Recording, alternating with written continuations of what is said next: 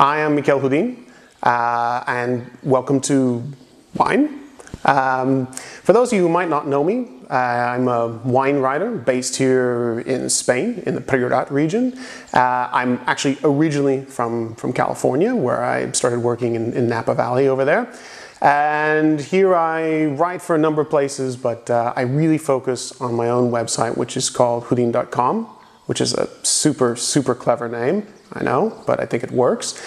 And so here we are with my first video. You know, it's a pretty crazy time. It's super freaking weird. And we're kind of all trying some new things just to see what's out there and keep ourselves from going nuts. Some of you have baked sourdough. I am one. If you've seen my Instagram, you know very well. Some of us have made jam out of calamondines. That's also great. Here I am doing a video, and I'm doing a video today about a wine from South Africa. Why would I do why would I do a video about a wine from South Africa when I'm here in Spain and there's great wine in Spain? Well, things are kind of weird in South Africa right now. And by weird, I mean pretty screwed up.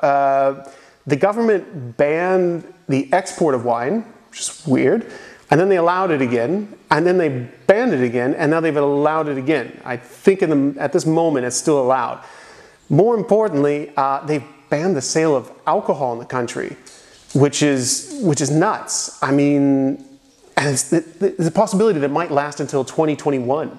Think about that. Think about not being able to drink for the rest of this year while being stuck inside, with or without kids, maybe with dogs, I don't know, but just no booze for the rest of the year. That's how screwed it up it is right there now. And so that's why a number of us sort of outside are doing a bit to sort of promote South African wine and kind of get the word out. You know, this is Memorial Day weekend in the US, and you know, being from California, this always meant going out and firing up the barbecue for the first time, kind of really the start of summer. You know, up in the UK, I think they're doing the Great Britain Braai-off. If you don't know what a braai is, this is a South African barbecue, usually a lot of meat, very tasty times. And everyone's doing it under the hashtag of Spectacular South Africa, so that's great. If you haven't been to South Africa, oh my God, you must go. Because it's just, you look to your right, you look to your left, you look just straight on, you look everywhere, and you don't know what to do because it's all Instagrammable. I mean, you just go nuts, just shooting all over the place. And it's just absolutely gorgeous. I mean, everything is a beautiful photo there. And the food is beautiful. And more importantly, the wine is beautiful.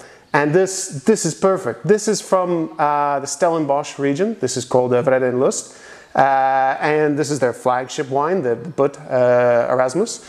Don't know if I'm saying that quite right, but lovely Bordeaux blend, mostly Cabernet and Merlot with a little bit of Petit Verdot and Malbec to it.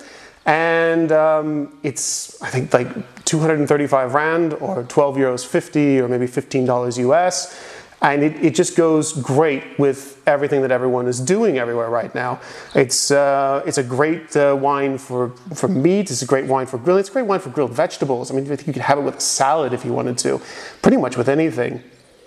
Yeah, just a nice, really red fruits and just a very nice crisp wine. Just very agreeable and just infinitely poundable, which is a term I think any wine should ascribe to. Is just, you just want that wine.